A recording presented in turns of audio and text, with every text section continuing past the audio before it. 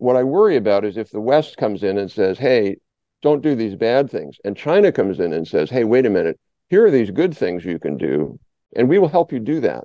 There's a view among most sort of foreign policy establishment leaders in the U.S. that China is seeking to be the global hegemon, just like the U.S. has been the global hegemon. Look, at the end of the day, I think China will become very, very much more powerful than it is now. There's all this discussion in the U.S. The Chinese economy is stagnating in the birth rate and all that. I don't buy that. China is going to continue to grow significantly. The Chinese economy will be double in 25 years. I'm completely convinced of that. And so no matter what you do, China is going to be a major player in the world economy. It's going to have a lot of power. And I don't think that we can do anything about that, nor in some way should we do anything about that. What I worry about is not so much that, but that rise, and I think this is what a lot of American leaders think, is that rise comes at the expense of our advanced industries, where we really lose a lot and China gains a lot. We've long had export restrictions for many countries, including the Soviet Union and others, where we think that the technology could be used for creating weapon systems. Where it gets a little fuzzier is where we're putting export bans on technologies, particularly like semiconductor chips. And no one can deny that one of the effects of that is to hurt our own companies. Our own companies now have fewer sales. That means they probably will invest slightly less in research and development and developing the next generation of chips. So in a way, there's a phrase in the US or in the West called cutting your nose off to spite your face. We're cutting our nose off because we could be selling more. I believe the same thing with AI and cloud computing restrictions. That's not to say we should go whole hog and go crazy. So look, ultimately, China is going to be able to make those chips. And so I worry that we're not really getting any real benefit. Maybe we're throwing some sand on barriers in the road for a little bit, but not really fundamentally making a big dent. Well, the old Washington consensus was really around this idea that we would spread this kind of free market, open trade, fiscal discipline to all these countries around the world. And if they just kind of copied us, they would develop quickly and all.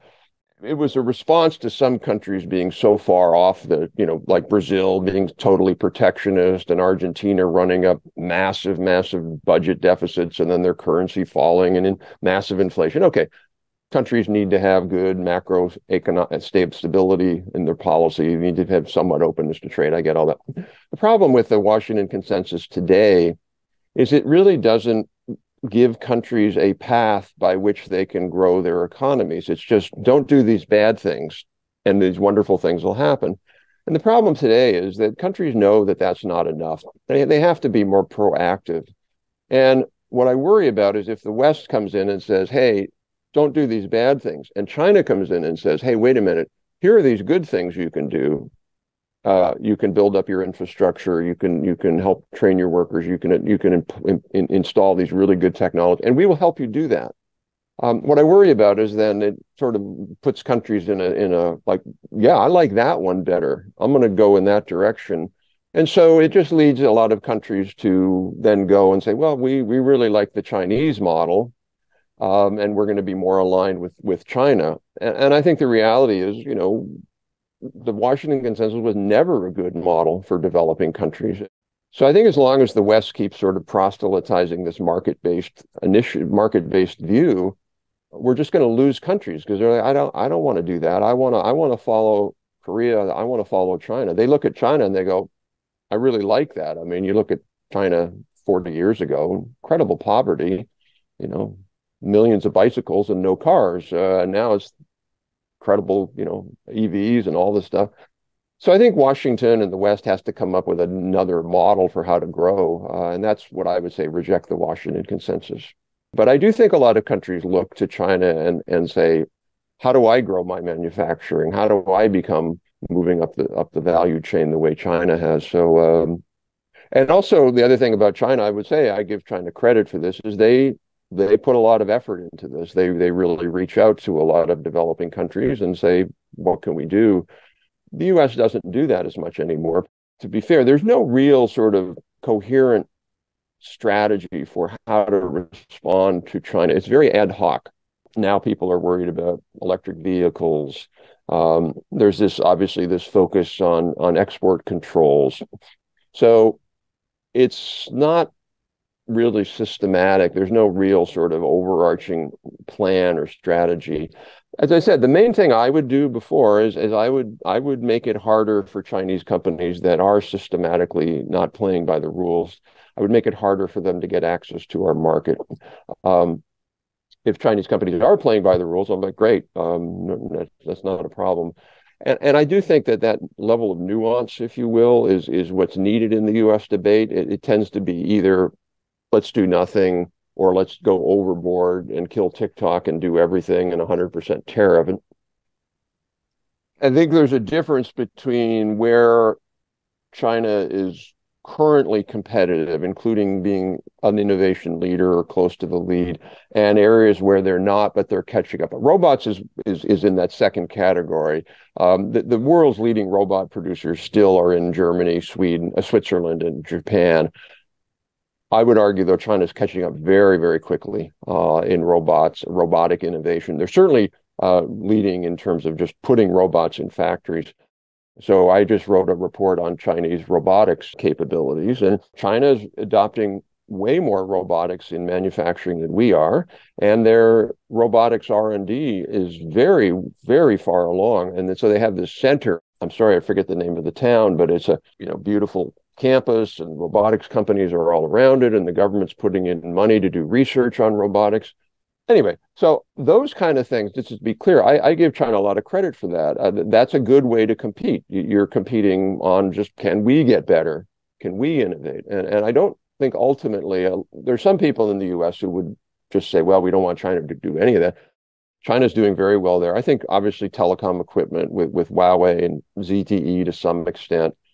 Electric vehicles, I think, are, it's not clear where, if China's better than, like, say, Tesla, China, like BYD and other companies, but they're certainly pretty far advanced, and they're coming at it with a low price. I think in a lot of areas, China is still behind. I think, for example, on biotechnology and pharmaceuticals, China's still behind the West, but again, making significant progress. So I think what's likely to happen in the next decade, China went from very much an agrarian and kind of not very good manufacturing economy up to a very good manufacturing economy. It's pretty long-standing when at a point where countries are competing on sort of lower skills and lower prices.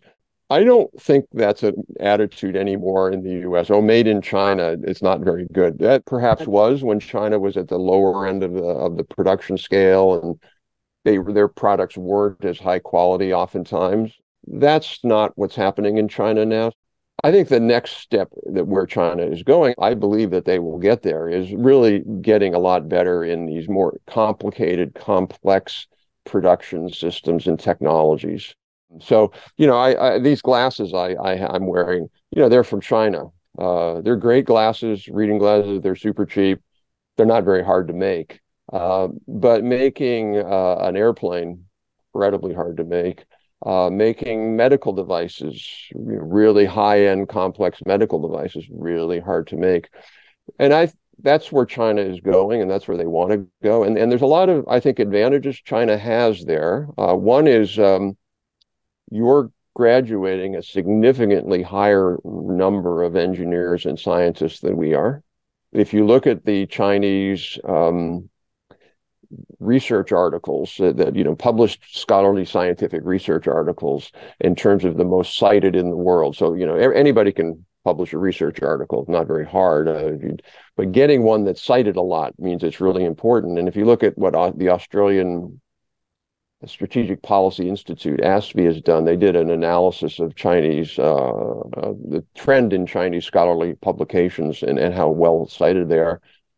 It's amazing. I mean, I think that's the other thing that people are not fully appreciating in the West, is that how well the science base of China has improved.